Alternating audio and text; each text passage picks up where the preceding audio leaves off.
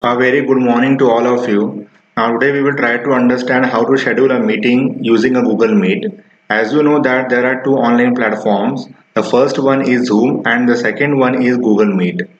Google Meet is most viable option as compared to Zoom. So we'll try to schedule a meeting using a Google Meet only. Now, if you want to schedule a meeting, so there are again two ways. The first one is the URL of the Google Meet, that is meet.google.com. If you just type this URL in the Google search bar, then you will directly navigate to the Google Meet window, or else you can schedule a meeting using a calendar also. So we'll try to explore these two options one by one. Now we will see first option. We will try to schedule a meeting using a calendar. Now before scheduling a meeting, I want to tell you one thing that if you want to use a Google Meet platform, then you should have a Gmail account with you. Now click on the nine dots. So after clicking on the nine dots, so many apps will come in front of you and you have to search a calendar. A 31 calendar is there. Now click on the calendar. So a new tab will open. Now in this calendar, if you want to schedule a meeting on 20th May at 4 p.m., then you have to click the corresponding square. So after clicking on the corresponding square, a small window pops up in front of you. Now you have to add a title. So give a title to this, that is online presentation. So after writing a title, then click on more options, and again this window appears. So here you have to click on this add Google Meet video conferencing. Just click on it. Then a URL will come in front of you, that is meet.google.com slash x fy dash fvaj dash ujv. Now this URL you have to share with your students. Only then they will be able to enter into your meeting. Now you have scheduled a meeting in a calendar, so calendar will remind you of the designated meeting and time. So you have to save all the changes. So for that, a save button is there. So click on the save. So after clicking on the save, you can see that you have scheduled a meeting on 20th May at 4 p.m.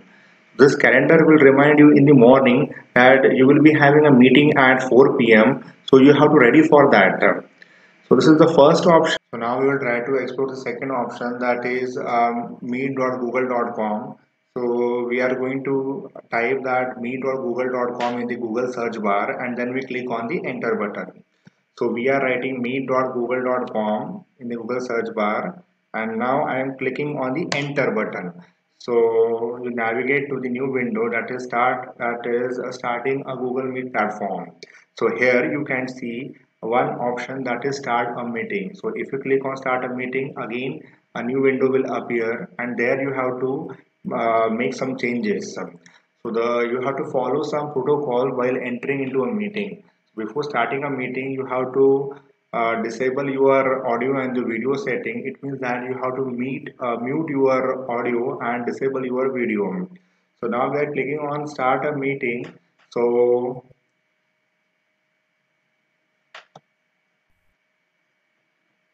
now I'm disabling my video and audio also.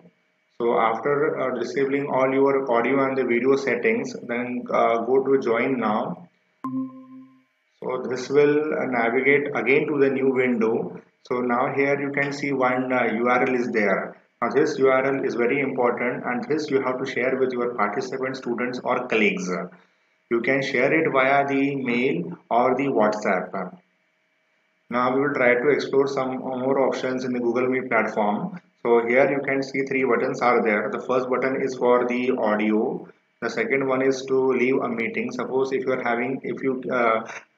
having some work and if someone calls you and you will have to leave a meeting. So in that case you will have to click on leave a meeting.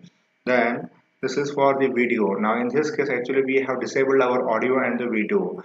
You as a teacher can enable this audio and the video settings, but for the participant it is requested that they have to disable their audio and the video.